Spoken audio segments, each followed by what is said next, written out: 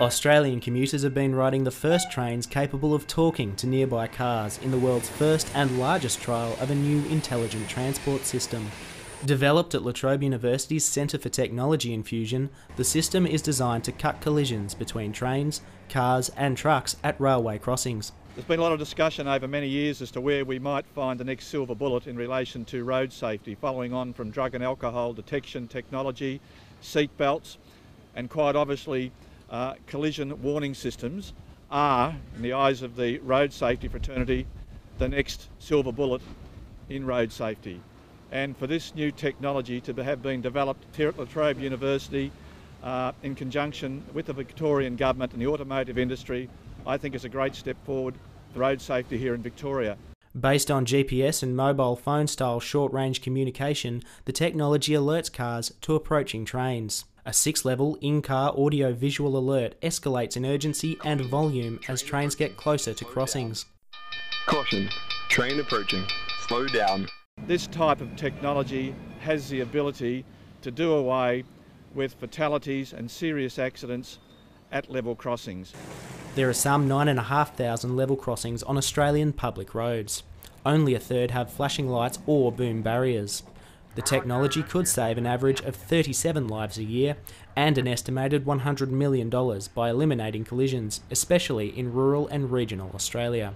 This technology will give you warning well before time, saying that you are in a level crossing zone, there's a presence of a train as you keep driving, or if there's a danger of collision.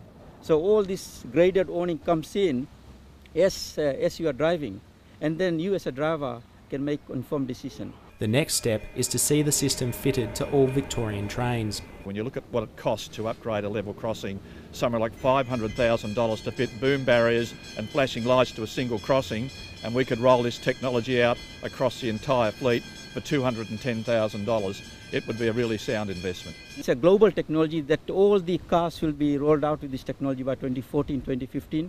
Basically, OEMs will be rolling it out, so there's no direct cost to any of it will be embedded in the car, just like you buy cars these days. The La Trobe system has been shortlisted by the Queensland Government for trials in that state. Developed at a cost of $5.5 million over 3 years, the project represents a significant investment by the Victorian State Government, Auto CRC, La Trobe University and its partners. The saving of lives at country road crossings and easing of congestion in the city will be very significant for the community. This project is a really great example of La Trobe University fulfilling a basic requirement of its Act, that it serve the Victorian and broader communities through the relevance and significance of its research. The results of the Victorian trial have exceeded expectations and attracted attention globally. Research and development agreements have already been established in China and India. Demonstrations will be held at the 2012 Intelligent Transport System World Congress in Vienna and Global Level Crossing Symposium in London.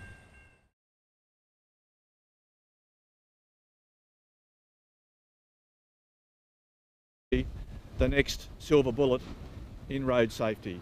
And for this new technology to have been developed here at La Trobe University in conjunction with the Victorian Government and the automotive industry, I think is a great step forward for road safety here in Victoria. Based on GPS and mobile phone style short-range communication, the technology alerts cars to approaching trains. A 6-level in-car audio-visual alert escalates in urgency and volume as trains get closer to crossings. Caution, train approaching, slow down. This type of technology has the ability to do away with state.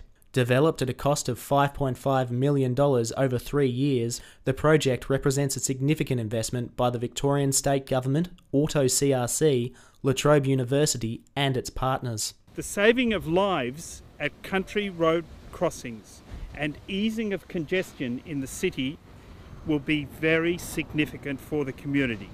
This project is a really great example of La Trobe University fulfilling a basic requirement of its Act, that it serve the Victorian and broader communities through the relevance and significance. As a driver can make an informed decision. The next step is to see the system fitted to all Victorian trains. When you look at what it costs to upgrade a level crossing, somewhere like $500,000 to fit boom barriers and flashing lights to a single crossing, and we could roll this technology out across the entire fleet for $210,000. It would be a really sound investment. It's a global technology that all the cars will be rolled out with this technology by 2014, 2015. Basically, OEMs will be rolling it out, so there's no direct cost to any. It will be embedded in the car, just like you buy cars these days. The Latrobe system has been shortlisted by the Queensland Government for trials in that. Australian commuters have been riding the first trains capable of talking to nearby cars in the world's first and largest trial of a new intelligent transport system. Developed at La Trobe University's Centre for Technology Infusion, the system is designed to cut collisions between trains, cars and trucks at railway crossings. There's been a lot of discussion over many years as to where we might find the next silver bullet in relation to road safety, following on from drug and alcohol detection technology, seat belts, and quite obviously collision warning systems are, in the eyes of the road safety fraternity, fatalities and serious accidents at level crossings. There are some 9,500 level crossings on Australian public roads. Only a third have flashing lights or boom barriers. The technology could save an average of 37 lives a year and an estimated $100 million by eliminating collisions, especially in rural and regional Australia. This technology will give you warning well before time, saying that you are in a level crossing zone, there's a presence of a train as you keep driving, or if there's a danger of collision. So all this graded warning comes in as you are driving, and then you